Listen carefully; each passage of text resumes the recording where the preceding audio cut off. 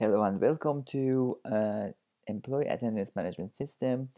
My name is Suruj Mafi. Along with other friends, we are going to present you this short video about our topic.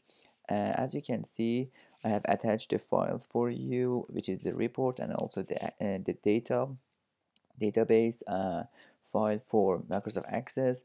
So as I told you, our topic is Employee Attendance Management System, and there are groups of scopes and also introduction for our topic. Let's get to the very first page, which is the uh, admin and user accessibility and also privileges. So in our system, uh, the admin can possibly log into the account, which is the first interface. At the same time, you can see the simple IR diagram of our system.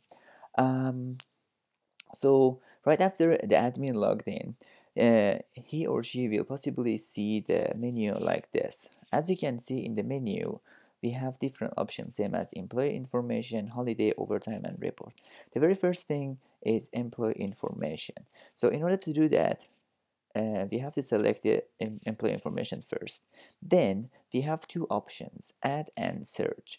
There are groups of information for adding a new employee, such as ID, name, date of birth, address, telephone, email address, and start time and end time. At the same time, for the admin can possibly search employee ID to update, delete, or edit any information.